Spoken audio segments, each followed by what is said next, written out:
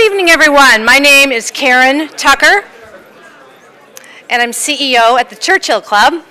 Welcome. This is a very special occasion as we welcome Chris Anderson and Carl Bass to lend their latest insights into trends, strategies, and opportunities around specifically 3D printing with a discussion called The New Industrial Revolution, How Will the Future Be Made? We wish to thank SRI for hosting this program in their beautiful conference center. Chris and Carl, you are in very good company on this stage.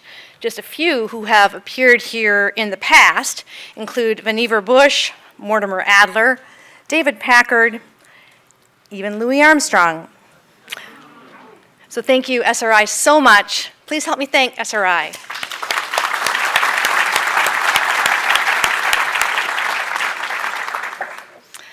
A brief introduction to the Churchill Club for our new guests in the audience.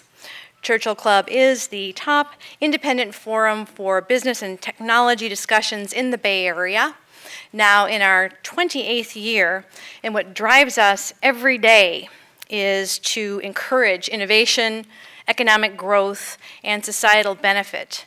And we do this through up to 40 programs that we present each year where like minds can connect and learn, connect with one another. And you have 2 more chances to attend Churchill Club programs before the end of this calendar year. Next week, on December 13, our popular annual Gadgets program is back, just in time for the holidays, with Wall Street Journal's personal technology columnist, Walt Mossberg, All Things D's, Kara Swisher, gadget geek extraordinaire, really, Greg Harper, and celebrity geek guest, Aaron Levy of Box. And they will all bring their favorite gadgets for a show and tell. And to cap off the year, on December 18, we present The Future of Publishing, which is about the self-publishing revolution with an all-star roundtable including Guy Kawasaki, Barry Eisler, Clark Kepler, and Steve Piersanti. And then next year, we reconvene on January 16 up in San Francisco with a provocative program called Will Tech Power the Next Jobs Boom, with a rockstar panel of economists. So we hope you will join us for those programs that interest you. If you're tweeting tonight, please use the hashtag Churchill Club, and you'll find other Twitter codes in your printed programs. And my last announcement, if you're considering joining or renewing your Churchill Club membership, now is an excellent time to do so. Attendees of tonight's program may join for just $99, which is a nice savings of $26. You can visit the registration table for information on how to sign up and other specials that are available to you. And please note that we are a nonprofit organization and your membership is tax deductible. So let me now introduce our speakers. Carl Bass is CEO of Autodesk, a leading company in 3D design, engineering, and entertainment software. Carl's academic background is in mathematics. His avocational background is as a maker, which could be defined as a do-it-yourselfer who enjoys tweaking, hacking, and bending technology and physical tools at his or her own will. And Carl actually has his own workshop in Berkeley, and he uses a variety of different physical tools and Autodesk's software portfolio to create everything from furniture to baseball bats for his son's Little League team. And this preoccupation has earned Carl the unofficial title at Autodesk of Maker-in-Chief.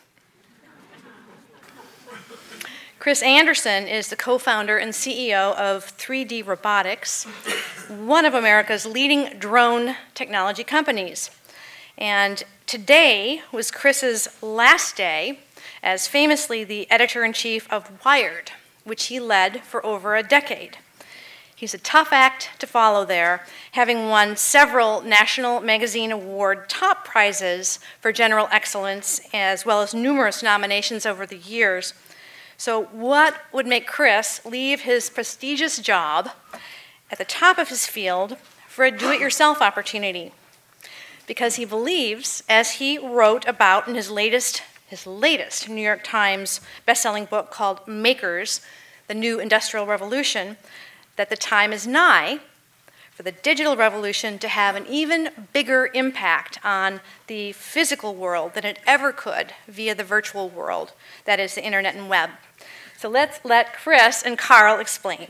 Please give a warm welcome to Chris Anderson and Carl Bass.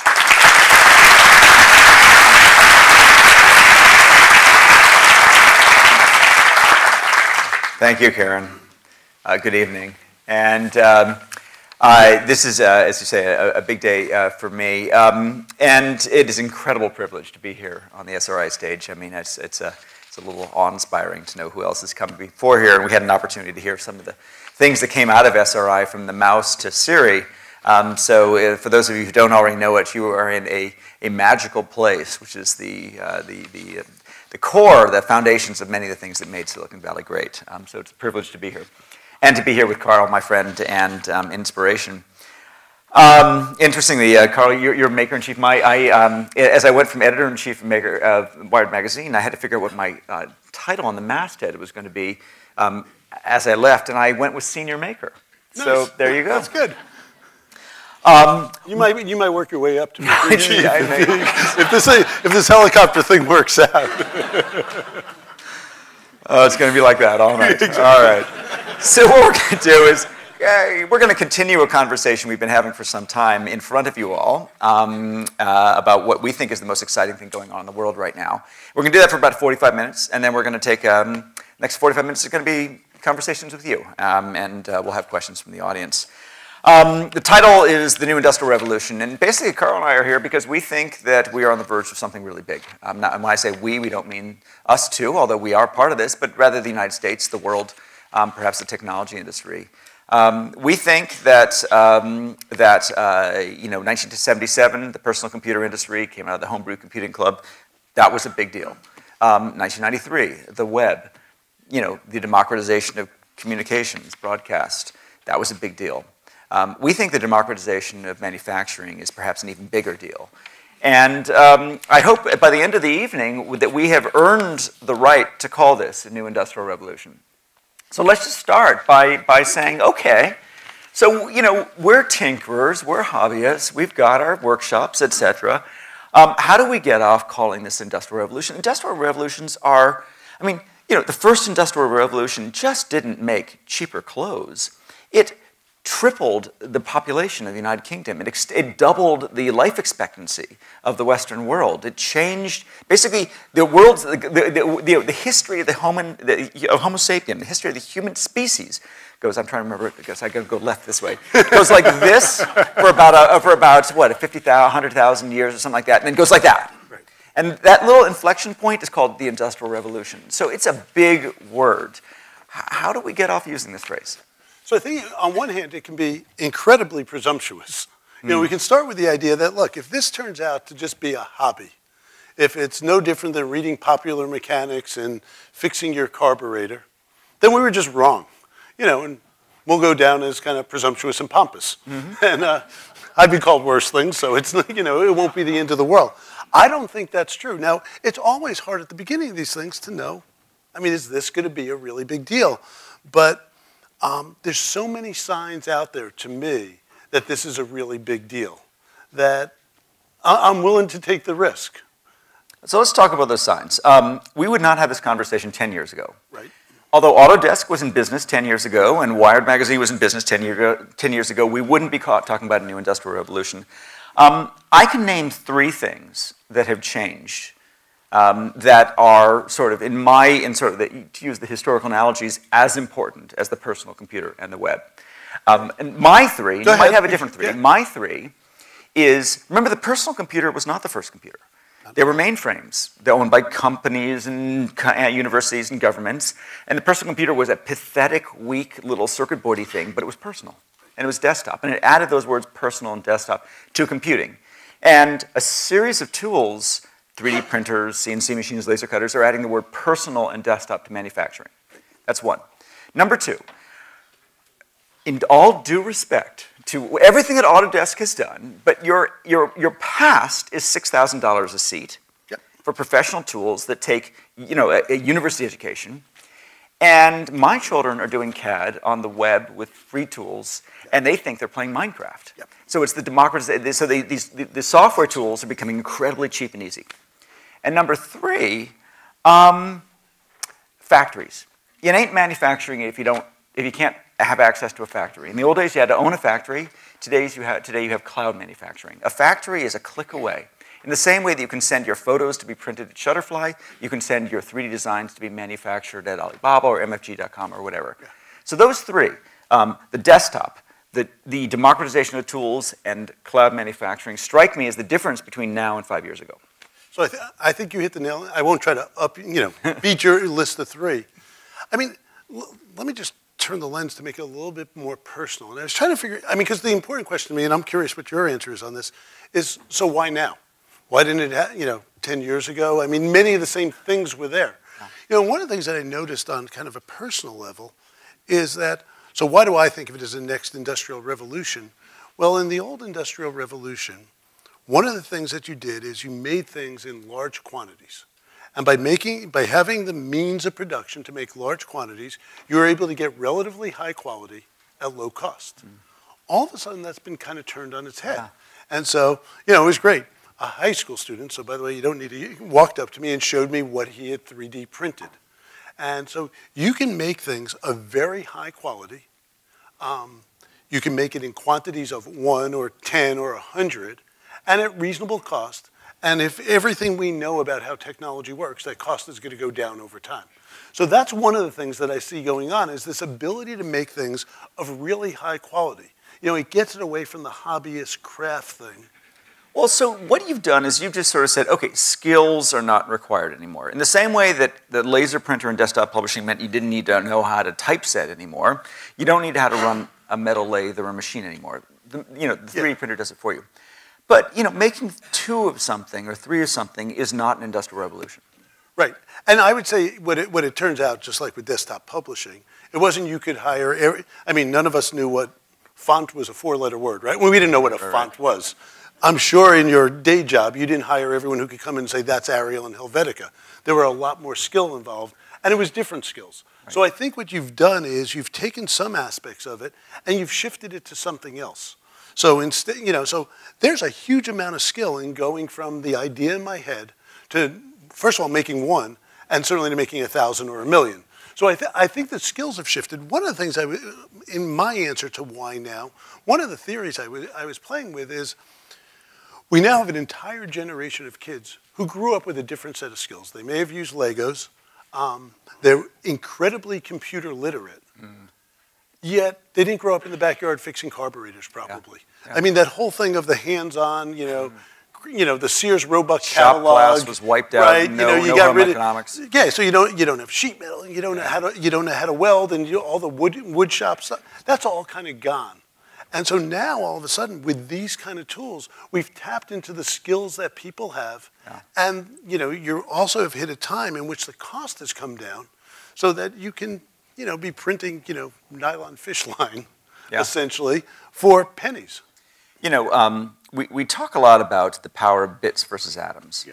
Bits can be transmitted for free. They can be copied. They can be manipulated. They have unique physical properties. In a sense, what we've done is we've digitized the physical world. Absolutely.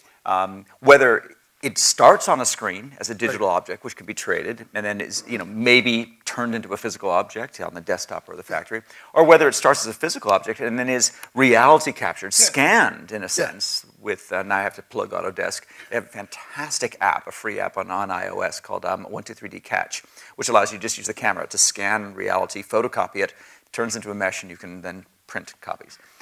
So the fact that physical objects now have the properties of digital objects is one reason why we're having this conversation now and not 5 years ago. Yeah, so I think this idea, it's one of the things I'm incredibly proud of, this technology that actually captures the world.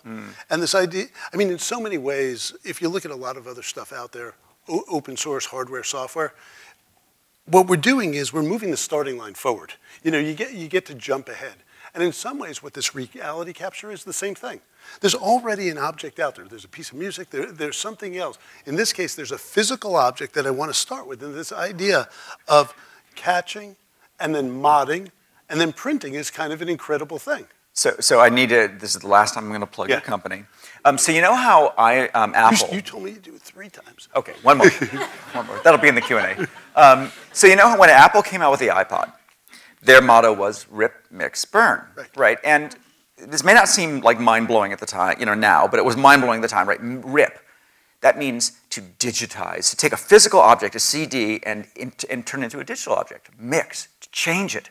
And then burn it, to manufacture a new CD in your own object. Incredibly empowering, changed the music industry, destroyed much of the music industry. Autodesk's motto is rip, mod, make. Yeah. What does rip mean? It means to capture reality, to take these pictures of something, turn into a mesh. What does mod mean? To change it.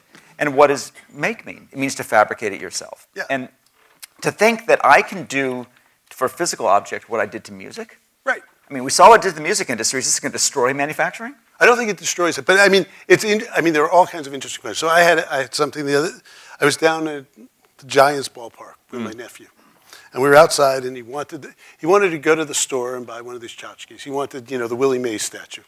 And I said, it's okay, but that's what I did when I was a kid. Why don't we do this? Take out your phone, take a bunch of pictures. So he took a whole bunch of pictures of the Willie Mays statue. We went home, we uploaded it to the cloud. Back came a thing, and then we 3D printed his own Willie Mays. I'm sure I just incriminated myself in some terrible way. Well, did you? I don't know if I did. No, by the way, the answer is no one knows. In the Q&A, I'd be interested whether there's any lawyer in the room who can tell us whether Carl has broken a law in what he did. But I'm not sure whether you did. I'm not sure either. How many polygons is copyright infringement? Right, exactly. Yeah. I mean, it's a really interesting question. As a matter of fact, hold on a second. They kind of put us in the wrong place. Oh, yeah. Here, hold on. Oh, this is not enough polygons to be copyright infringement. I see Chris all the time. This is my version of Chris, right? So Chris came by. We took a bunch of photos of his head. This is about a 2-year-old Chris. Yeah. It's getting kind of getting. I have no more hair. A little ragged at the edges, but this came from a photograph, and we ended up with a 3D model that had accuracy to within hundredths of an inch.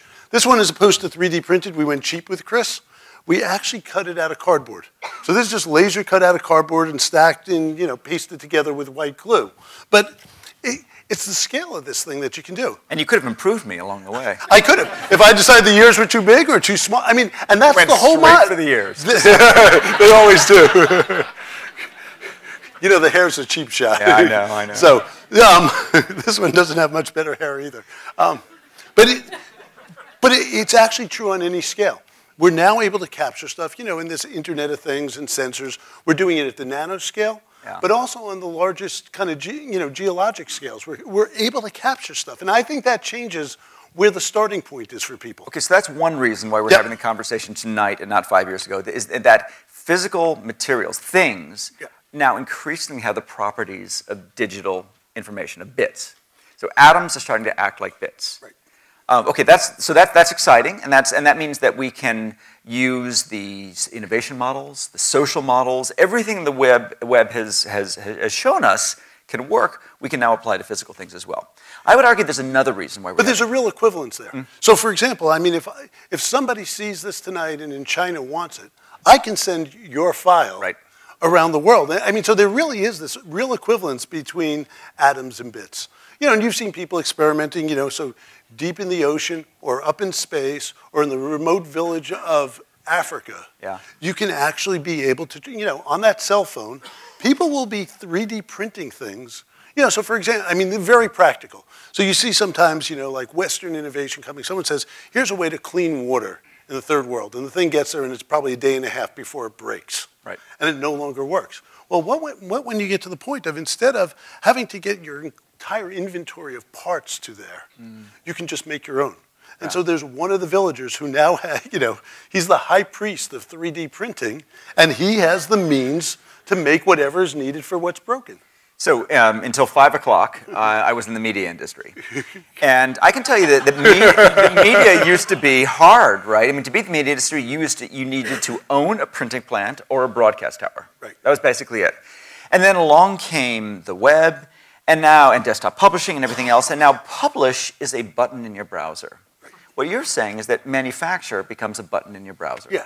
And I think hundreds of years of industrial experience, PhDs, unions, guilds, etc., turns into a button in the browser. Yeah, and what you're doing is, again, this is standing on shoulders. You're tapping into the internet, and you're tapping into the power of computing. Yeah. So this isn't, it came out of nowhere. We're going to be able to do it, and you're either going to be able to hit it, and it'll come out on the thing in your house, or your friend's house, or a kiosk at the mall, or halfway around the world and be delivered to you. Right. And so when we invented desktop publishing, that was a decade before the web. We knew how to make one of something, but we didn't have a platform to make many. The difference is that desktop manufacturing is emerging after the web. Right. And so we already have that collaboration platform. Right, and we're hugely connected. And so I can go and find the person who will make me a laser cut, and they'll flat pack this to me. But I also can tap into the whole real kind of commercial manufacturing. Yeah. There are people around the world who, many companies have outsourced the making of parts to, that I could only take advantage of if I was a large industrial company. Now I can, as an individual or a small business, tap into that same network. And that's why I say we're building on other stuff that's there. Okay, another question as to why we're having this conversation tonight. 3D printing, 20 years old. Laser cutting, 20 years old. CNCs, 20 years old. Your company, more than 20 years old. Why are we having the conversation tonight? I don't know. You wrote the book. Rep. You think it started? I think what happened is that we took your technologies, dude, and we meaning the world.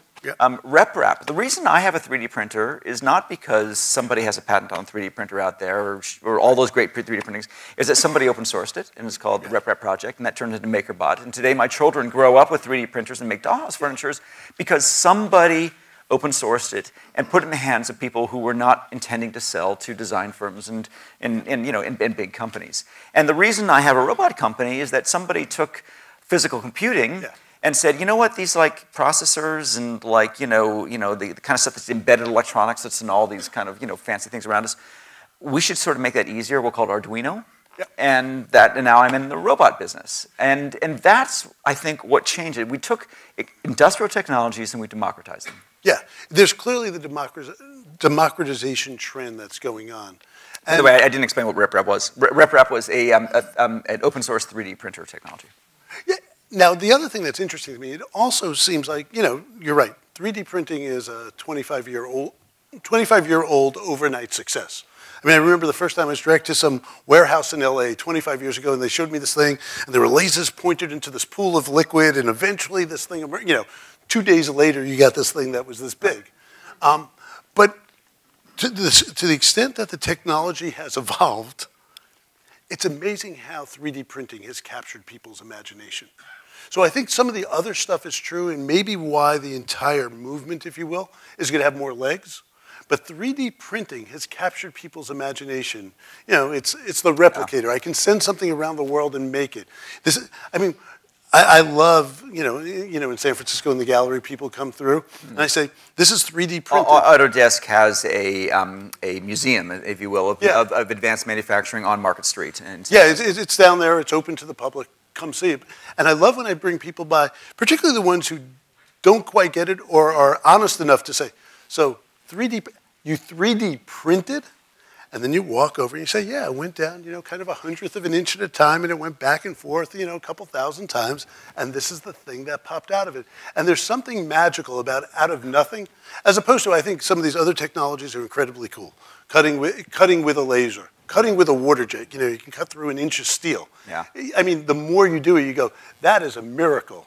On the other hand, just out of nothing, or apparently nothing, this thing appears. And there's some amount of that narrative, that imagination being captured that I think has contributed more than just to the feeds and speeds part of the other stuff. So if you ask what's really the secret of Silicon Valley, it isn't the silicon, right? It's putting in the hands of regular people. So it was the fact that the Apple II made it to regular people, and the Macintosh made it to regular people. I would argue on some level that it's more important that my 4-year-old daughter makes dollhouse furniture with a 3D printer than that 2 decades of industrial designers made, race cars on with 3D printers. Absolutely. The reason being that my daughter and a million other kids like her are going to think of things that the industrial designers did not think of. Yeah, I mean, the way we think about it at work nowadays, we walk around talking about, designing for 9 billion people.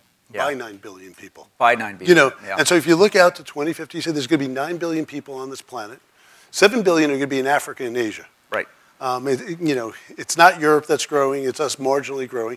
But it's about the 9 billion people contributing. And we kind of stumbled into this in some ways. The history of the company was making professional software. For people who sat there all day long, it was the professional industrial designer or mechanical engineer. And it started out, this is one of these things where 2 guys went off and said, we have a piece of software that allows people to draw and sketch. And they'd been waiting for years for the arrival of a device. Yeah. And all of a sudden, the iPhone came along. And they said this multi-touch device is an incredible device for drawing. And I always joke that I'm thrilled they didn't ask me, because I would have said, why would you ever do this? This is the stupidest idea, wanting to finger paint on a device that's this big. It just doesn't seem like it's practical. I'm glad they told me about it. They didn't ask. And 2 days before they launched it, I saw this thing, and I still had that same feeling. And then they showed me some of the art that was done with it. Okay, so fast forward, and now there are 15 million people who are using this app and doing incredible art with it. And now it's the tablet turned out to be the Now it turned out to be the tablet. It's moved, it's the mini, but the thing that's interesting, so now we have built this complete line of software that's free, that is aimed for the rest of the 9 billion. And the thing that strikes me about it, and this is one of those proof points of why is it real? So in 30 years of selling professional software, we sold about 10 million copies of software. If you compare it to everyone else who does the same kind of things we do professionally, it's more than all of them combined. So we were relatively successful. In 2 years of making software for everybody else, in giving it away for free, we have about 100 million users. And so, if you just think about that, it just speaks to there was this untapped need out there that you often find in these places that nobody understood. You were never going to get it at $6,000. And the combination of the right hardware came about with the right processing power at the right time. So this is the power of democratization. Yeah. What happens when you put computers in the hands of the non-professionals, the amateurs, the people who did not have access to the glass room where the mainframes were, is that they do different things. The technologists invented TCP/IP and HTML, and we, the regular folks who had publish as a button in our browser, invented the web. Absolutely. We had new ideas, and we came up with the Twitters and Facebooks and everything else. So right now, we, the newly empowered manufacturers, are making largely, call it cheaper or slightly better derivatives of traditional manufacturing goods. Right. But at some point, we're going to have to, if this is going to be an industrial revolution, if we're going to earn our title, we're going to have to do a web, which is to say we're going to have to invent new products, new product categories, entirely new markets, that that my children and your children who are growing up with these things are going to do for manufacturing what that generation did to media, and disrupt it and create something new. But if you look back, wouldn't you say that every time we as a species invent a new technology, we mostly mimic the thing that went before? And the first pass. Right, at first, and if it becomes something successful, you innovate off there, TVs and movies or radio shows. So the first personal computers were worse personal computers, but they were more personal and cheaper. The first 3D printers are worse 3D printers, but they're more personal and they're cheaper. The first products, whether they're smartwatches or whatever, are going to maybe be worse, but they're going to be cheaper. But then they're going to be different. Yep. And those are the killer apps and whatever.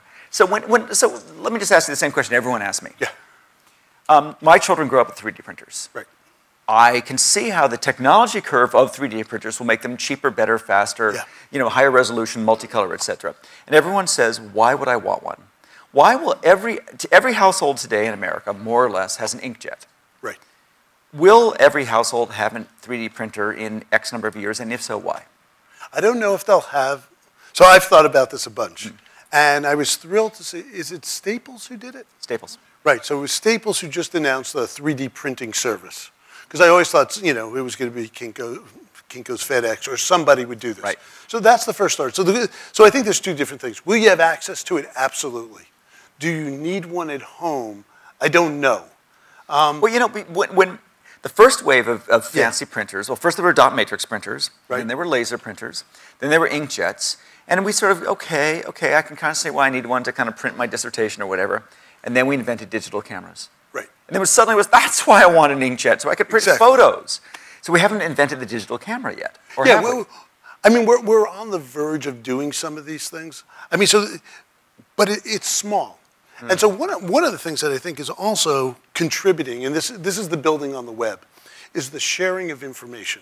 Yeah. So I think back, I've been a maker my whole life. I've made machines, I've made furniture, boats, sculpture.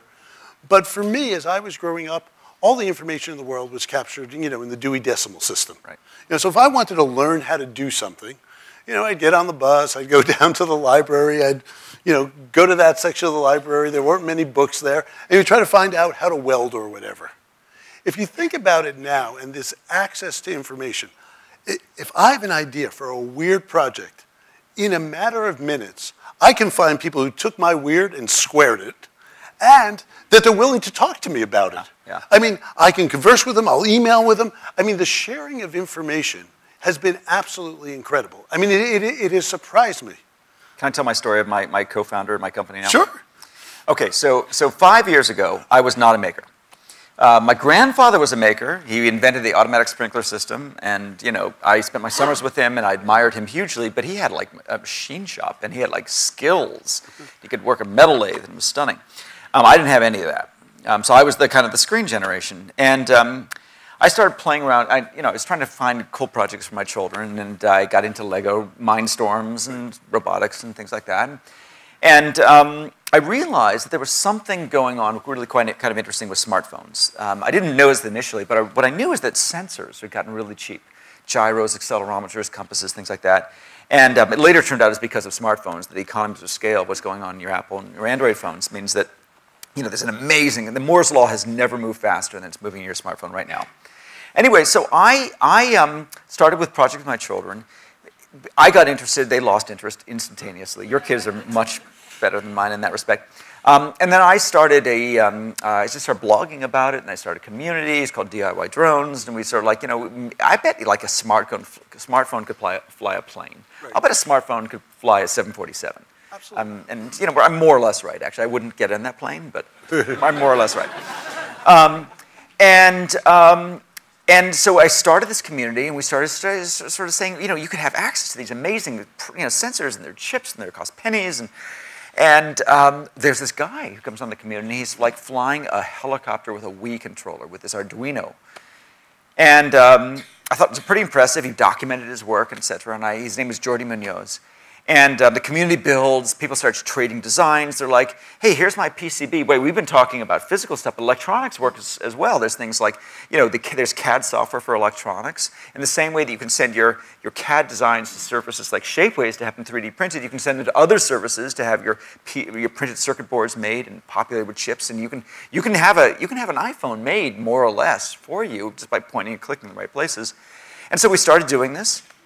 And then people said, well, actually, it's very nice of you to send us the design files, and so we can solder it together, but could you make it for us, please? And we said, okay, we'll start a company.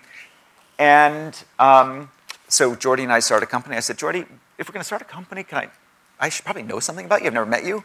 Turned out that he was a teenager in Tijuana. Just graduated from high school, was 19. I'm like, okay, let's see how this goes. He started on his kitchen table. 6 months after he was on his kitchen table, he went on eBay and bought what's called a pick-and-place machine, which is basically a robot that makes printed circuit boards. And he bought it for $3,000, and he downloaded the manual on Google. And then I was like, that's impressive. Who knew?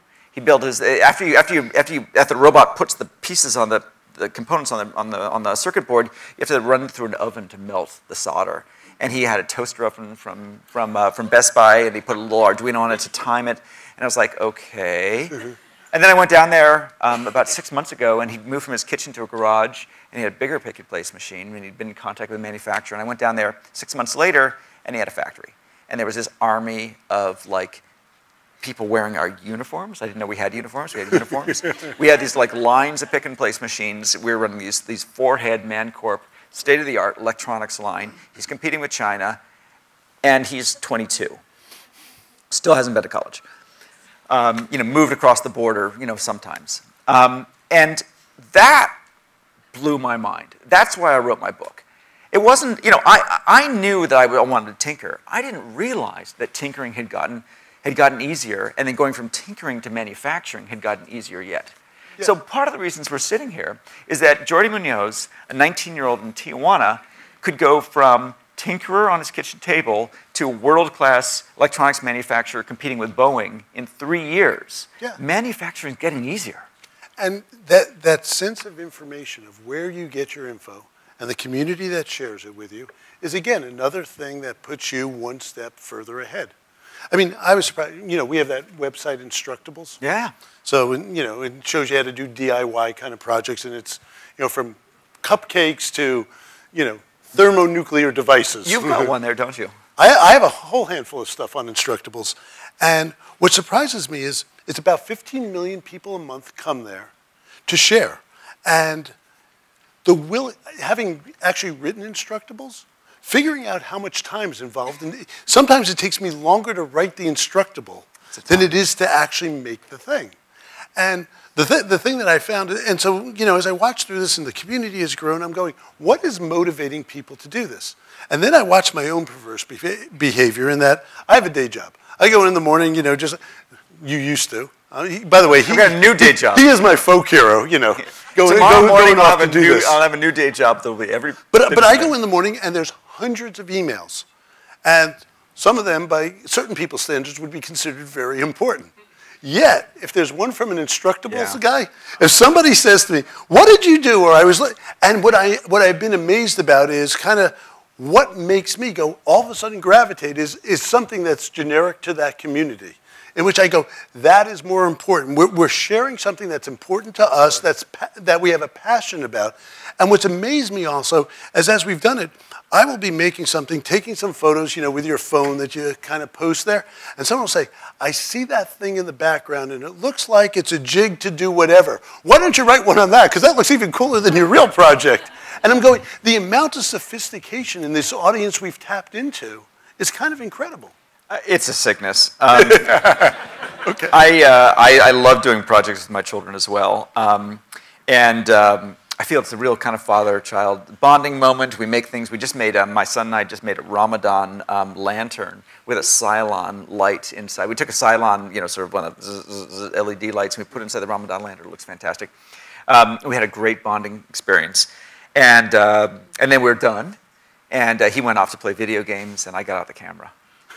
And I was documenting it for my Instructables, and he caught me. And he said, Dad, you're not going to put this on the internet. I said, yeah. And then I realized that my kids think that I'm only doing projects with them so I can make Instructables. Exactly. It's like, no, seriously, I love you. This is all about you. Yeah. No, I actually, my kid has done a couple of them, but that's where it kind of falls down. So that seems to be a more adult aspect of this. The documenting part? Yeah, my kid is thrilled about the actual making.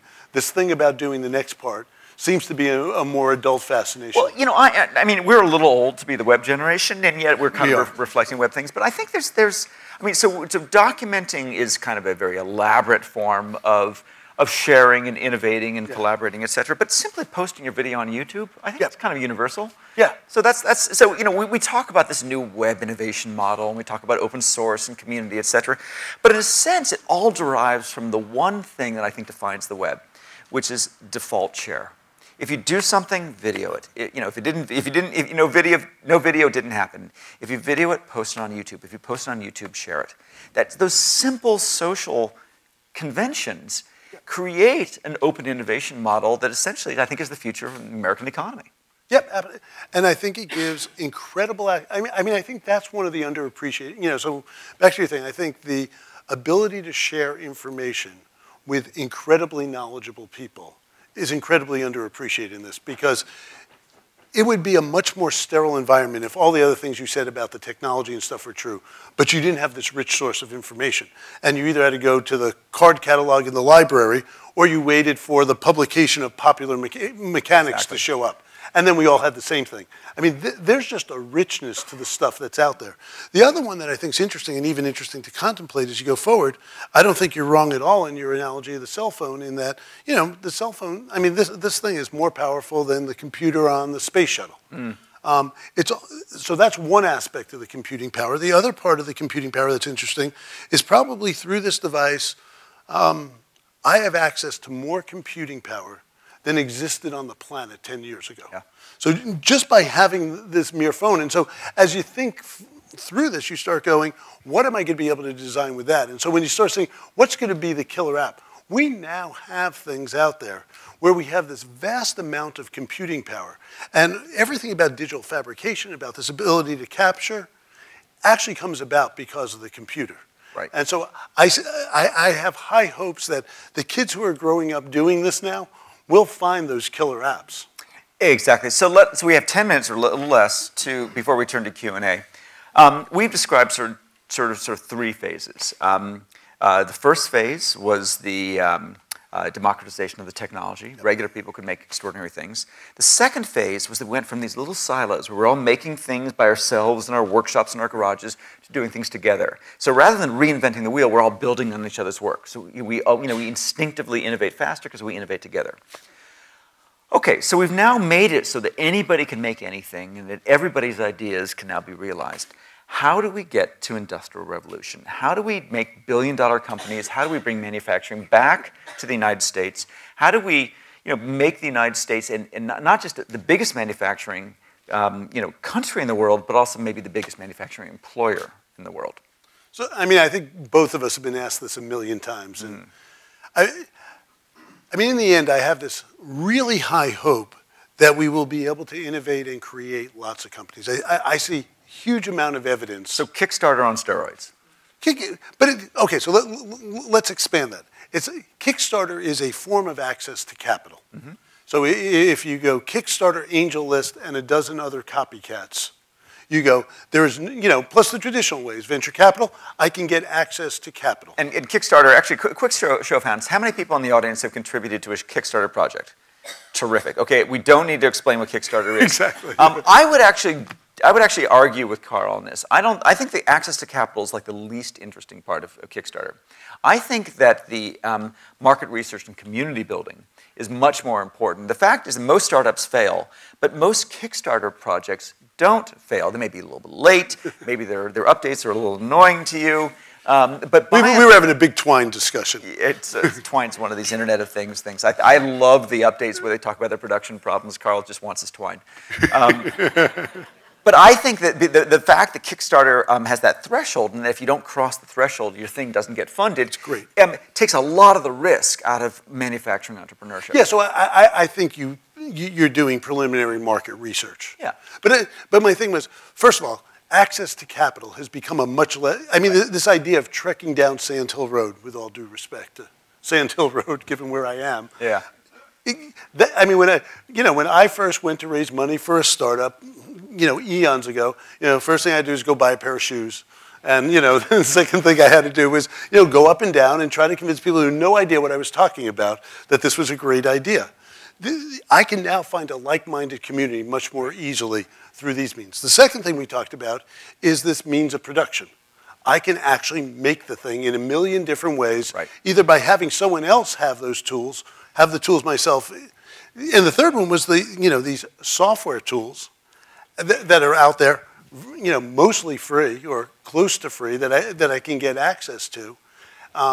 And then I have this computing power to help me figure out what I'm going to build, how I'm going to build it, understand how it's going to be before this idea. So just the idea of building digital prototypes instead of physical prototypes. I can understand how this thing's going to perform. In addition to physical, the fact is you can build digital prototypes first, and then a physical prototype. By the way, even with access to it, I do it.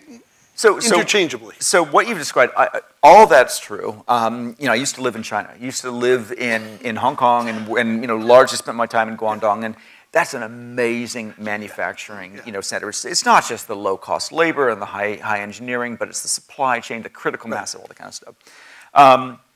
Is the scenario we're painting here a way to compete with China? Can the United States, compete in a global manufacturing economy based on these principles? So, I think Steve Jobs famously said those jobs are not coming back. Those jobs meaning? The low-skilled jobs. Right. So very low-skilled will migrate around the world to find the cheapest labor cost. And China's no longer it. Right. Now it's Vietnam or whatever. Right, and it will go to other parts of Asia, it will end up in Africa, parts of South America. Right. So the really low-skilled. Now, what I think is fascinating when you're in China and you go to the big places that do the contract manufacturing, what's always struck me is the mix between high-tech and low-tech. So the beginning of the lines is those big fancy picking machines that come from Germany and Japan that cost hundreds of thousands, if not millions of dollars. And right down the line is generally a young woman, in a pastel uniform, using an air-powered screw gun. And they're interchangeable because that operation has been optimized for minimal cost. Right. So I think when the operation is only going to be about minimal cost, I'm not sure that's where we're going to compete. Although, you already see a backlash to the quality and, the issues involved, time to market of doing it. China's getting expensive, and they're replacing their workers with robots, too. Right, and, if you read recently, what I remember as being all the young women is young men now. Mm-hmm. And there was that interesting article the other day that was describing kind of what's going on in the economics there. That's driving this is the cover of The Atlantic this month. Yeah. Where I think the United States has a chance is in the kind of innovation that historically we've been very good at and famous for, which is we have the capacity to put things together in ways that are desirable, right. That the market wants it. We have a way to reach the global marketplace. There are not many countries with this kind of export economy that have products and brands that are known across the world. So this is the iPhone, what it says on the back of the iPhone, designed in Cupertino or designed in California, manufactured in China. Right. That's a positive future for America, for you. Right. And one of the things is, if you've worked with the Chinese government officials, they'd like to reverse that. Right. They would like the high-value work, to move to China. But I think there's still this opportunity for high-value work, and because if you do the balance of the equation, you can have more manufacturing here. We now have companies in the United States who are competing in manufacturing. Exactly, and I think, in a sense that we already know that we can design things and extract most of the value, even if the production is done elsewhere. I think there's an opportunity to go further than that. Our first factories with, by the way, this is a drone, and this is the kind of stuff we make. These are peaceful civilian drones with no Hellfire missiles whatsoever. But we started in China, and we brought it back to the United States, or North America, more precisely. And the reason we did it was that I think, and I've experienced this quite viscerally, I think we're seeing a reversal of globalization. Absolutely. The first wave of globalization was what's called labor arbitrage. We went seeking lower cost labor. And we were willing to go as far as it took. We were agnostic to geography, thousands of miles for low-cost labor. And then we started to realize what the cost of those long supply chains were. It was time, it was political risk, it was environmental cost, the carbon cost, et cetera, containers and all that. And it was also, we lost touch with the marketplaces that were actually consuming these products. So what we've discovered is that short supply chains are better supply chains. They're faster, they're more nimble, they're economically efficient, they're more in touch with the market, and they're more innovative. And the way we go from long supply chains to short supply chains is automation. Yeah. The way we bring manufacturing back to the United States is not by lowering manufacturing wages, but by introducing more robots. Yeah, so if I look and I think about our industrial customers, the largest manufacturers in the world, they are all going to some form of local manufacturing. So even when the company itself is global, they're going to local manufacturing. If you look at, just take the car companies are a great example, where they all have a global footprint, but instead of these one factory and shipping it to every place in the world, what you see is happening. You know, and at first we scratched our head when people started building auto plants in Tennessee and Alabama or in South Carolina. Now we're finding out that at all those equivalent places around the world, companies are building it. And I think it's the combination of the short supply chain, but it's actually in understanding the end user market. You know, so you take a company like Ford. Their first attempt at a car was to make one car that was identical and sell it everywhere in the world. Then they found out what was actually better to do was build a model that was tailored to that market. There really was a different requirement in Europe, in India, in China, and in the United States. Right. And so, yes, let's leverage the technology. Let's build on that base, but let's build, you know, local products for local markets. And you know, here in California, the notion of locavores, sustainable, you know, and you know, production of short supply chains. This is not just sort of better products for the consumer, but it's better for the environment and culture as a whole. I think we're probably ready to take questions from the audience now. So there are microphones, I think, on both sides, if I'm not mistaken. Microphones on both sides. These are the keepers of who speaks. So I'm simply going to utter the word "next question," and they will decide who that actually means. Please put your hand up there, and we'll take them. Hi. So let's talk about your 4-year-old, because I have a 5-year-old daughter. What happens when she starts using the software? And when is that going to change? What happens when she starts using the software? You mentioned you have a 4-year-old that... Yeah, when she uses the software, And what I found was that with 1, 2, 3 capture, was lost her interest in like 30 seconds. Mm-hmm. And this is a kid that can take my iPhone and start clicking forward. So she's taking pictures like there's no tomorrow. And she's still not moving from there to modeling. This is a kid that loves painting, sketching, everything. Yeah. And is very comfortable with digital media, and yet the software UI interface let me take you off the hot experience seat is not working. just for a second. When does that change? So I think it's a continuum. My 4-year-old, the only thing she does is she downloads Dollhouse Furniture for Thingiverse, and then there's a slider on our CAM software, which scales it from big to small. And she decides how big she wants it to be. So she just moves the slider, and then she presses print, and then the 3D printer makes it. My 11-year-old, I cannot get him off Tinkercad. Sorry, Tinkercad, a competing web-based CAD software. He's making castles and battlefields and mansions, and he's obsessed. You know, this is what 11-year-olds do. So I would say that, you know, your child may need to be a little bit older to do CAD, but once they get into the Minecraft area, which is kind of a video game, kind of a crafting video game, once they get into Minecraft and The Sims 3, which is what my kind of 9, 10, 11, 12-year-olds are into, they're in CAD. Whether they know it or not, they're in the CAD world. CAD's going to get a little bit easier, but right now it's easy enough for that range. Presumably someday you'll be able to reach 6-year-olds too, but we're not quite there. Yeah, I don't think you're there, but I mean, it also depends. I mean, I also think certain media appeals to certain people. Just as, you know, today there are people, I mean, we're sitting here because we like making physical things. There are people who are perfectly happy being photographers. Yeah. You know, it's the difference. Some person was a painter and some person was a sculptor. So you know, and in some ways, I don't feel any compulsion to drive people so that everybody's kind of making the same kind of things. I mean, the most important aspect, so just stepping back, what I'm more interested in is the creativity and the imagination and the problem-solving aspects of this. All of these in the end are, you know, tools to express yourself, to try to solve a problem. You know, some people are going to solve problems in the world through words. Some people are going to solve problems in the world by inventing things. So I know I don't want to get back. I mean, this is one of my pet peeves against like education, where we somehow decided that everyone who's going to be high achievement student is going to learn calculus. As someone who learned plenty of calculus, I've had rare occasion to use it. Yeah. And so you look back on this and go, we don't need to single track people into whether it's making or anything else.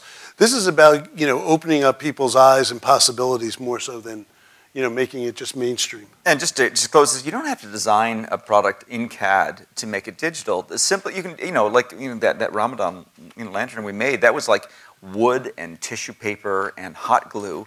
but then we videotaped it and we put it on the web, and it became, in a sense, digital, at least conceptually digital. So there's lots of ways to be webby about manufacturing without starting with. And I think a lot of it is motivation. So whether it's Thingiverse or Instructables, you download, you can download plans to whatever if you just like the building aspect. At some point, if it motivates you to say, that was cool, but in the same way people got tired of Legos and saying, I don't want to build what they tell me to build, I want to build what I want to build. At some point in which the motivation kicks in to do it, that's when I think some of the tools kind of, because every tool, whether a hand plane or a chisel or a soldering iron, has a learning curve and you have to climb over it. And what you need is the motivation of, I really want that thing to fly and I know I need to solder. Soldering in and of itself, not that interesting. Next question, please. Yeah, so you guys spoke a lot about the benefits of 3D printing in the future, but do you think you could speak about some of the concerns that this new industrial revolution might cause? I mean, what about when people can start synthesizing weapons at very low rates, and what are the implications of that? Yeah, so by the way, it's already happening. There are plastic parts for AK-47s already out on the web. I mean, there's a good... They sucked, by the way, delaminated after 2 shots. Exactly. Okay, so we solved the gun control problem. By the way, guns are not hard to buy in America, as you may have noticed. Yeah. But what would be really scary, what if someone open sourced drones? That would totally irresponsible. Yes. No, by the way, these are technologies that are going to go everywhere. And by the way, there's a friend of mine, Mark Goodman. He lives in the area. He's done a wonderful series of talks on, for everyone who thinks, there's a utopic vision of the future, there's some smart criminal who's going to take every one of these technologies and apply them for something else. I mean, one of the first things he told me about when I was excited about these low-cost 3D printers were criminals who were using them to spoof ATM machines, in which they were putting it in front of the place where you put in your card, a plastic piece that fit on top of it. And so when it went to scan your card, it captured the card, the pin, and wirelessly transmitted it. So I think we just have to be aware that this has always been true. It's going to continue to be true. There's nothing here that makes it. So I want to also respect your question because I think there are, You think I disrespected his question? Well, I think that we in Silicon Valley tend to create technologies and not spend a lot of time thinking about the consequences. And that's kind of our job, right? I mean, we suck at understanding how technologies are going to be used. We kind of invent the technology, and then society figures out how it's going to be used. And that goes from biotechnology all the way to the computer. Computers can be used for good or ill, and so can the internet. That said, I think that basically it's not our job to figure out what the dangers are, but it is somebody's job. And let me give you an example. So we've been talking about 3D printing guns, which is silly, by the way. You can buy a gun in Walmart. We've been talking about drones. We've been talking about other things. Those are not the real problem. I had lunch with Craig Venter, the biologist, the other day. Craig Venter is working on a 3D printer that makes viruses, DNA and RNA. His vision is that probably this season, many of you have gotten flu shots.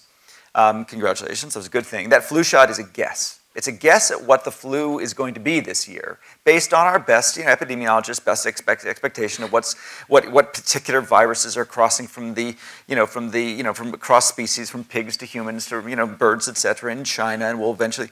They're wrong. They're wrong. They're hopefully not horribly wrong, but they're wrong. Because we're never right about that. What if your doctor could send you an email, an encrypted, DRM'd email saying, actually, the flu that's coming around this week is XYZ, and you just need to send that to your vaccine printer, and it'll print a little bit of goop that you'll put in your orange juice. Now that'd be better, right? But what could go wrong, right? Exactly. So when that day comes. I'm not a big fan of DRM, but that might be a place to make an exception. No, I mean, just this whole idea of synthetic biology is one of the areas that I find most interesting. As a matter of fact, one of the things that we don't talk about with 3D printing is, limitations on size and resolution and speed and cost. And one of the big problems is things go up as the cube, So, so if you want something twice as big, it costs 8 times as much, it takes 8 times as long. One of the answers that I've seen very successfully employed is biological means to grow things, which deals with exponential phenomena really well. We think of these makerspaces and tech shops and places like that. What we don't realize going on around us is there are 18-year-olds who have wet labs in their bedrooms, who are already experimenting. I mean, you can mail order DNA. There's this great conference every year called iGEM at MIT, in which people engineer organisms. They engineer bacteria. I mean, this is happening in real time. And so right now, there's you can design any sequence you want and send it to these synthesis labs to be done, and they have this like database they look up to make sure it's not smallpox. Right. Right. And thank God they do. Right. But what if you don't need a synthesis lab? What if you have it on? But your if you have your desktop? own DNA printer. So if you buy a high-end photocopy machine right now, I'm told, and you'll probably know whether this is true or not, it'll check to see whether you're photocopying U.S. currency. And it'll likely watermark it or otherwise make sure you don't do that. And maybe tomorrow's high-end photocopiers will decide that this many polygons is too many polygons, and they'll stop you from doing that. I don't know. I kind of slightly hope that doesn't happen. And it feels a little bit too much like kind of cryptography, the ciphering and deciphering. Yeah. As long as there's a sufficient pot of gold or whatever at the end of the there will be people on both sides of that. Yeah. So some for mere sport and some for the real rewards. And so I'm not sure we're ever going to get ahead. I think it's a little bit too optimistic to think, yeah, we're going to invent this technology that we don't know what it's really used for, but somehow we'll prevent people from doing bad things with it. All we know is that you shouldn't stop technologies before they exist. What you should do is you should bring them into existence. You should let people try them out, see how they feel about it, and then we as a society will figure out how we want to regulate it. And the same thing with drones. We create open source drones and we give them to anybody, including, say, Iran. Right? And we also invite in all the regulators, the FBI, the CIA, everybody to watch what's going on so that they can do their job of protecting us. We feel it's our job to inform the regulators to let them do their job. Next question, over here. I was trained as a mechanical engineer, so I've used your software. How does this change engineering education? If everybody's informed at the basic level on how to do these things, how does this change what you learn in the university? I think it's a great question. So first of all, I love the fact that what I'm seeing around the world is that engineering educations are changing. And in some ways, they're changing back. I mean, and the things that I think are most successful are the hands-on experiential engineering. I mean, it was always interesting to me when they rid engineering of actually building things. Because if you just wanted to be a mathematician or a scientist, you're a physicist, you could go be that. Most people became engineers because they actually wanted to make stuff. And I think the most successful programs, you see some at Stanford and at Cal, places like Olin College, a bunch of places around the world, is they're putting that back into it. And I think that's really what motivates people to do it.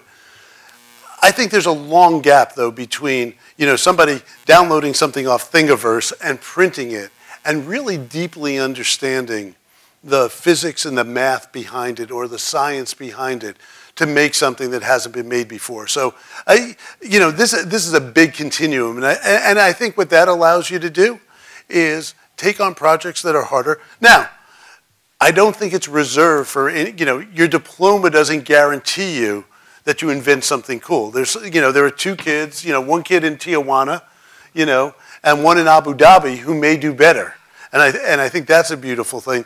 But I do think it gives you the tools. And the other thing, having made things for a long time, this is a little bit of that theory of 10,000 hours.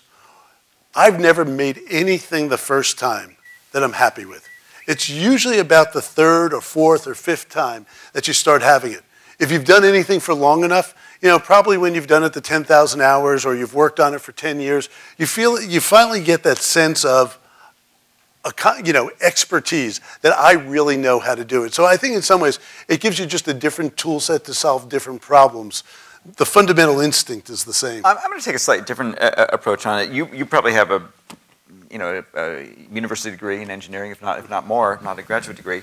I'm going to argue that your skills are becoming universal skills, that you won't need a university degree to do many things you've learned to do. When you look at things like take publishing, for example. Publishing, you needed to be a professional to do it, and you need to learn typography and all this kind of stuff. Then we got desktop publishing. We all kind of got access to fonts and leading and type and kerning and all this, and we made a mess of a page, right? Dog's breakfast of fonts. You did horrible things, but we got better at it. And then publishing became a button that anybody could use, and we all became publishers. And we started to care less about the process and more about the product. I think the same thing's going to happen to design and engineering. When I look at my 11-year-old doing CAD, and he's learning words like chamfer. Am I even pronouncing that right? Yeah. Chamfer? Yeah. Chamfer and fillet and things like that. And these are kind of technical. But it's not fillet. It's not filet, right? So in the same way we learned like kerning and leading, you know, from desktop publishing, we're now learning chamfer and fillet. And he doesn't care. He doesn't want to know that this is, you know, architecture language or design language. He just wants a curve on his castle. And he's empowered to do so. And so he's becoming a designer without thinking that he's becoming a designer. And in a sense, you know, if we can take words like engineering and design, you know, and sort of abstract them in the same way we've abstracted publishing, and let people make stuff and make it cooler, then we've probably done our job. And in a sense, as things become mainstream, they become less sort of specific. So like in the same way that a robot is like a machine that is not mainstream. The moment it becomes mainstream, it's not a robot anymore, it's a toaster. Artificial intelligence is stuff we can't do. The moment we can do it is not artificial intelligence, it's voice recognition. Engineering, as it becomes mainstream, isn't engineering anymore. It's just using cool tools to make awesome stuff. Next question, please. So we've talked a lot about really interesting technologies. So 3D printing, reality capture, but we're still, I think, in the early days of this transition. If you can't forecast forward, can you start to put timelines in terms of when this becomes mainstream and maybe key inflection points as tipping points along the way? So the first thing I'd say about all of I mean, we've talked a lot about the 3D printing, and I think this additive manufacturing captures the imagination. But if you just use the idea of digital fabrication more broadly, and say, what we're doing is software-controlled manufacturing. The first thing I think you're going to see, and you're already seeing some, is where people are doing low-volume, high-value applications. So you see people 3D printing hearing aids, prosthetic devices, orthopedic devices. So it has to fit me. There's only one of them in the world that needs to be done. I think as you look out over the transition, it's as we start being able to make more and more of those things as these things become popular. Someone showed me the other day, they were actually it's somebody I ran into the other day, they're now doing custom headphones, the ones that fit in the ear, and they're using Catch to do it. Yeah. So all you do is you use your cell phone, you do this, and they're 3D printing headphones. I've heard of people going out trying to do 3D printed cell phones. So I think we'll go through this transition of really low volume, one-off, something special for me, until we go high-end manufacturing. And you've already seen companies, you know, like Nike, I don't know if you've seen, but they have a shoe called the Flyknit. It's a CNC weaved machine. And it starts with a sole and it's weaved, and now it's only a handful of places.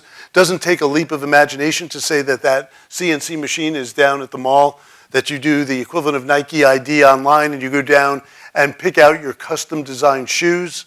So I don't think we're all that far away. I mean, I think that future is almost here. If you go to the dentist, I mean, half of you in the room have probably already done this. If you get a custom crown made, or like one of those called Invisalign, you know, invisible braces that kind of move your teeth over with a series of retainers that you wear, those are all 3D printed. Yeah. I would say that to use my historical analogy, if 1977 was the personal computer and the Apple II, and 1984 was the Macintosh, we're about 1983. So in other words, the technology is out there. It's about to go mainstream. It's now just kind of in a box. It works. You don't need to be a geek anymore. You can use it. So I think that we're at the beginning of the mainstream moment. I think as a homework assignment, yeah. How many people in this room, when they were growing up, their parents bought a home computer? Right. Okay, think about that. Your parents bought a home computer. Probably cost about $2,000. They weren't sure why they were getting it. They were clear, it felt it was part of a child's education, maybe one of those 21st century skills. You could program it, we knew that. And they never figured out what it was for, but you guys figured out what it was for, and that's why you're here today. This holiday season, if you have children, I think it's time to consider that instead of the home computer, you get the 3D printer.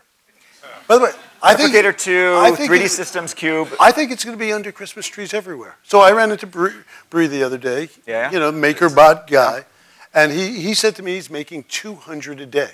200 a day. Okay, the quick survey. How many people in this room have used a 3D printer? Good. How many people in the room own a 3D printer? Good.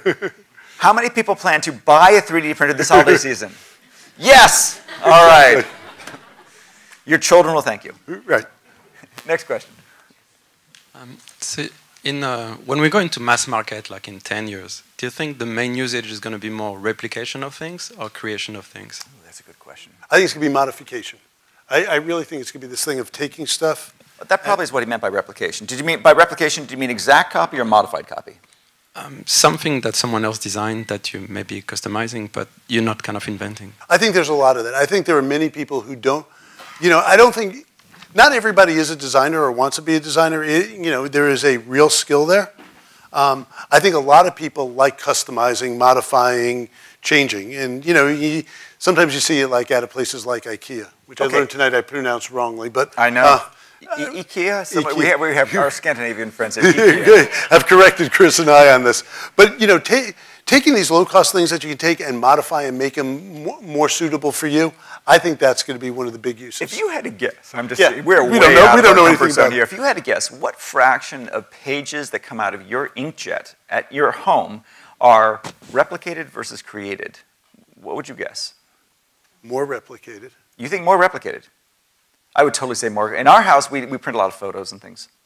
Yeah, I'm actually thinking, no, it's my kids' papers. Right, that's created. It's all that. I mean, the only thing we print out occasionally, it's very, I think I was wrong. It's 90% created, it's 10%. Somebody sends me something like, I got a sign and fax. Okay. That's how outdated So there you go. I mean, so he gave you one answer was intellectual, another answer which was actually based on his real life. Exactly. Do you believe his words or his actions? that was that's the failure of a mathematician. Busted, dude. Next question. Should have been a scientist. Hi. Hello. So, being that this is the United States, I can't help but think that the first time someone fires off an AK with a plastic part that sheds random hot bits of plastic all over them, that they're going to sue the person who made the file that they printed to make the AK part. And does that mean it's really best to just keep your drone operations in Tijuana? Because there's going to be some sort of like legal arbitrage, and that the whole thing will just quagmire in the United States? Or and do you think that maybe have already been legislators that might act to sort of stem that off because they think it's a valuable thing for the So Chris, as a new CEO, encourage it. Right. As a new CEO, I'll step in and do what you did for me, and just take one stab at it while you think of your carefully prepared CEO answer to this question. Oh, he's saving me from my jail's term right now. Exactly. His first day on he hasn't even started yet.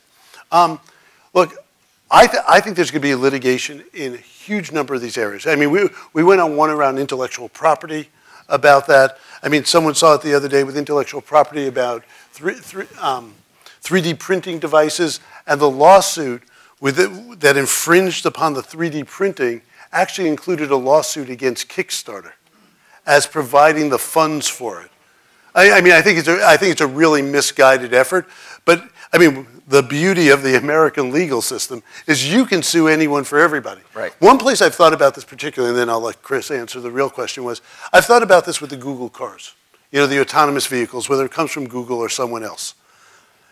I think the thing for all of us have to wrestle with is I think we will demonstrably prove that having robotic cars is safer than us driving when we're drunk, when we text, when we do everything else. Humans should not operate heavy machinery drunk or not. Right.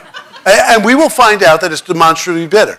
The test for us as a society comes when the headline reads, robotic car kills pregnant mother. And we realize, look, a tragedy occurred as a result of the robotic car. But in the aggregate, we've probably saved some orders of magnitude more lives. 35,000 people a year die in traffic accidents in the United States. It's definitely going to be fewer in the robotic future, and yet robots will kill people.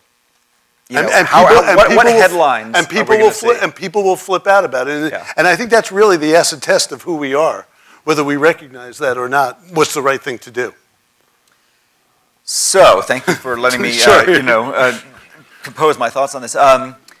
So we're an open source company, which is to say that we put technologies out there, we give them away for free, we give them without warranty, with no guarantees whatsoever, and people can use them for ill or for good. We don't certify them without bugs. They have bugs. We promulgate good practices. We teach responsible use, etc. Sooner or later, somebody's going to use one of our drones to do something stupid. I'm not even going to speculate on what that stupid thing is, but you can imagine what that stupid thing is, or dangerous, or malicious, or something like that. And there's a non-zero possibility that, you know, my children will wave goodbye to me as I serve 5 to 10. I think it's probably not going to be because I broke a law. I think it's because because a bad thing happens using our technology, and some congressman decides to make an example of me, and is outraged that the laws allowed this technology to get in the hands of bad people, and they just throw the book at me. And I'd be, you know, so 5 to 10. That's a non-zero possibility. I'm assuming it's very close to zero, or I wouldn't be doing this. but it is non-zero. What am I going to do, right? Am I going to not do this? Am I going to spend, you know, tens of millions of dollars on lawyers, kind of, you know, minimizing my risk? Am I going to ask the regulators, you know, what they think? I have asked, by the way. They have no idea. You know, we are in uncharted territory here. It's not like we're conspicuously breaking laws. It's like the laws have not been written in this space, and so too for 3D printing. So it's a Silicon Valley. You know, we don't wait till everyone gives us permission. We just do stuff, see what happens, try to minimize the risk, deal with the consequences. You know, I'm hoping that we've minimized enough of these risks between our, you know, our understanding of the law as it is, our use of open source principles, our offshoring, our, you know, interneting, and all this kind of stuff. But yeah, I mean, you know, bad stuff's going to happen, and I'm prepared for it to be pointed at me. And I'd like to believe that at the end of the day, people can say, at least I behaved responsibly. At least I did it transparently. At least transparently. At least I brought the regulators in to the process. At least I informed those who are charged with protecting us on what they should be doing to do their jobs better. So I may have made mistakes. I may have broken laws. But I'd like history to show that I at least acted responsibly in the act of doing so. And I think, you know, having sold tools, you know, for a long, you know, built and developed and sold tools for a long time, I've confronted this all along. Where saying people use it every day for both good and bad. Yeah. And when you say to yourself, so what's the answer if you decide? I mean, the only choice you give yourself is not to make them at all. I mean, because it's not what we do. Right. And you really can't, in some ways. It's hard to put the genie back in the bottle, and it's really the right answer to say, we're not going to make it at all. And I don't want to be apologist, you know, for this utopian future in which technology solves everything, but, you know, having confronted it head on and thought long and hard about it, you know, when a government agency knocks on our door and says, do you think these missiles were done with, you know, and what could we do to prevent that in the future, you recognize very clearly what your technology is being used for, but the only real decision you can make is not to do that. And you go, for every one of those, I can find 100 of the others. Right. We just tend to push things into the public, push things into the open, and let people smarter than us decide what to do about it. Next question. Over here. So right now we think of drones as being military devices that shoot missiles at people. But the internet was a military device. Computers were a military device. You know, that's what happens with technology. Is the GPS was a military device, and then it democratizes. I think, you know, what we know is that the technology, the underlying technologies of sensors and processing and cameras and wireless, are falling fast enough that economically and technologically the sky can be dark with drones. What we don't know is what they're going to be doing. Now, you know, let me give you an example. So you and I were talking earlier about agriculture. It turns out that it's really hard to know what's going on our farm. We don't have actually sensors on. So if you go up to Napa and you go to the vineyards, they can drive around the roads and they can kind of see that, you know, what the vines on the side of the road are doing. And they can kind of step up a little higher and sort of see what the next row of vines, and they have no idea what the rest of the vines are doing. And so they like overwater. They use way too much water because too much water is better than not enough water. And, you know, they kind of scatter fertilizer everywhere and pesticide everywhere, and they kind of over-engineer their farm because they have no idea what's going on. Every now and then, a high-end vineyard will hire these dudes with these like 6-foot Yamaha remote control helicopters to survey their vineyard. And it's like crop dusting. It costs $1,000 an hour. They come up with this truck and they like fly over their crops. They take a picture and they stitch together the pictures and they're like, a friend of mine just did this. Dude, you've got a marijuana plantation in the middle of your vineyard. And it's like, who knew, right? turned out that late at night, these like, you know, pot growers would come in and like, you know, tap off your irrigation system and move your fence a little bit. And there was this like pot plantation there. And so like farmers know nothing about their crops. So I think that, you know, in the not distant future, 5 to 10 years, you'll drive up through Napa and you will see these little guys flying over the vineyards and other crops every day, doing multispectral imaging to try to get a sense of what's going on. You know, are these plants getting too much water? Are these not enough? Et cetera. So that's one surprising application. I'll give you one more. This particular baby is designed for a little device that we're coming out with called the Follow Me box. And the Follow Me box is this little box, a little sort of phone-sized thing that you wear when you're windsurfing, that you wear on your belt.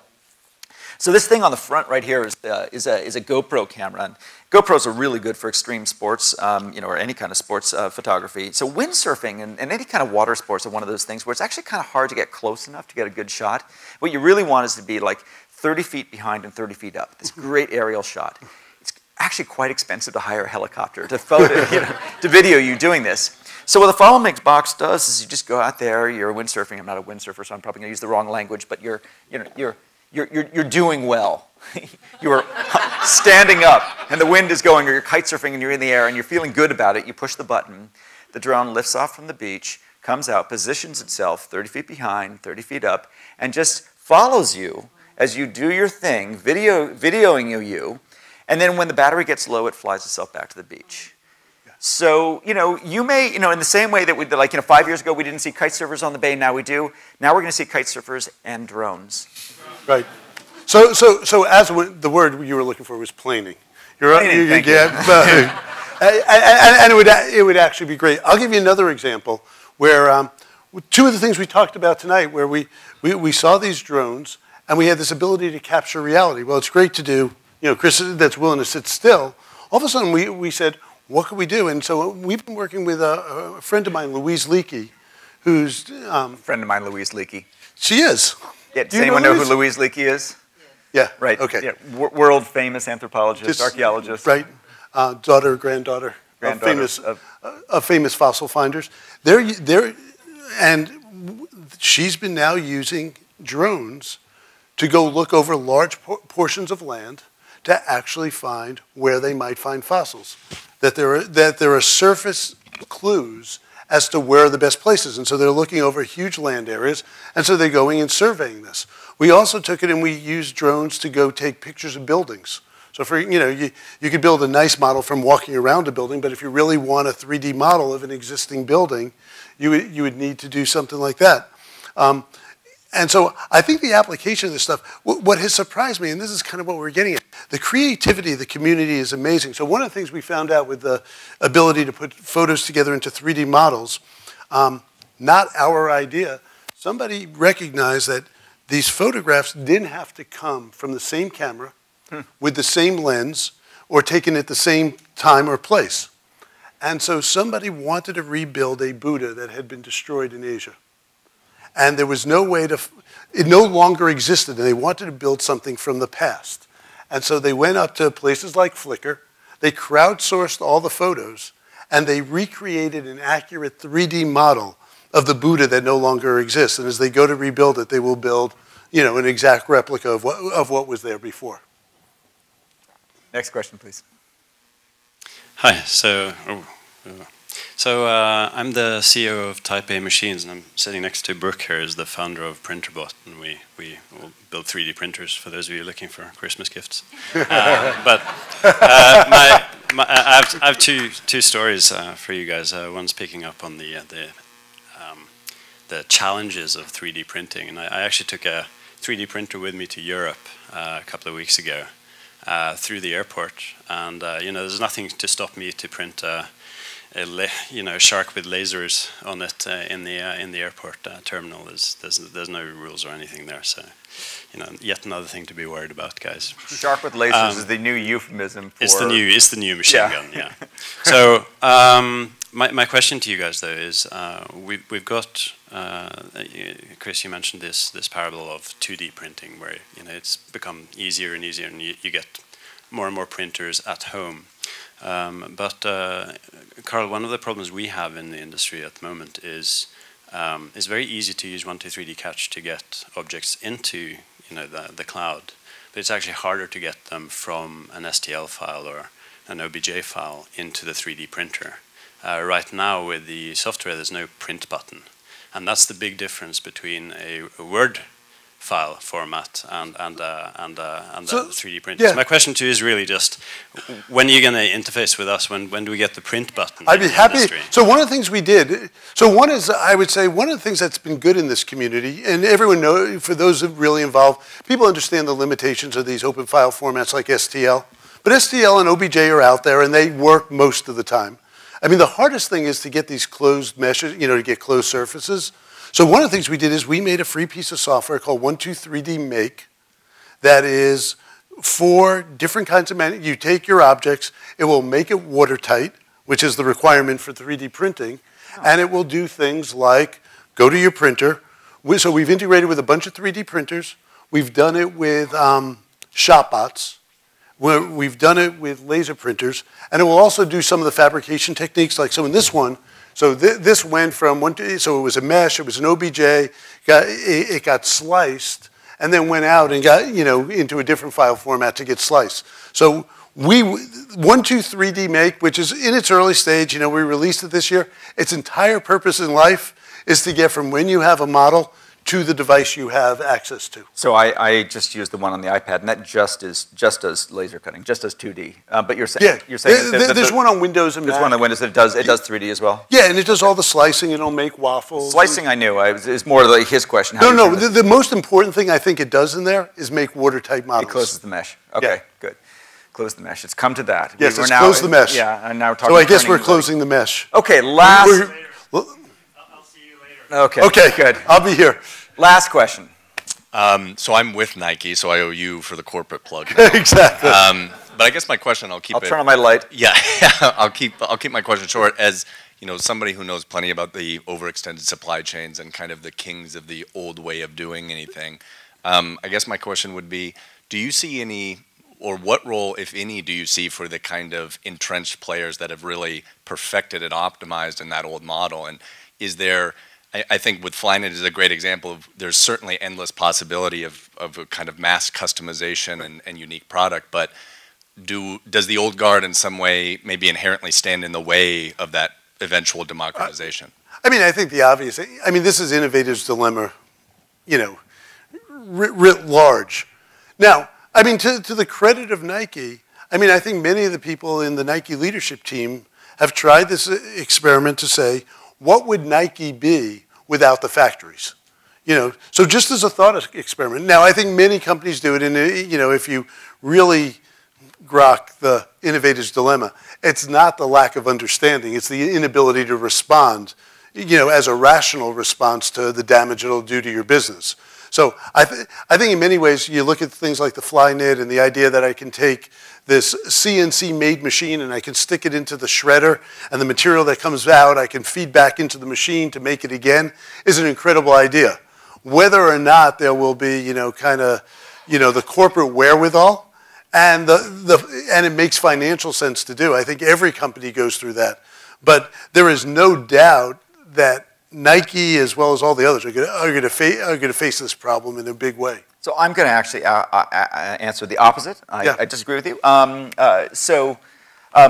first book was called The Long Tail, and it was about how the sort of democratized access to distribution was going to create this new class of niche products. It was going to challenge the blockbuster.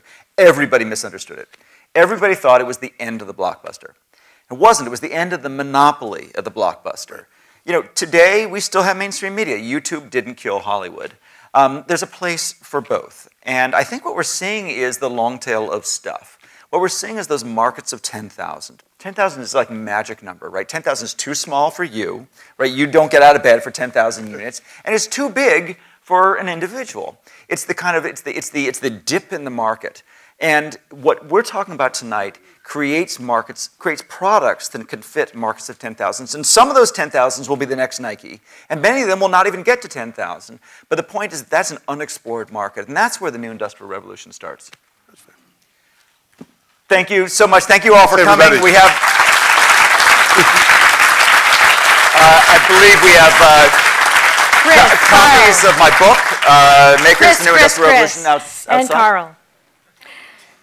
Hello. Thank you. I think we're supposed to sit down. We're supposed to sit down. Someone else is supposed to say something. We would like to thank you very much for sharing your perspectives and insights so candidly. Let's thank them once again.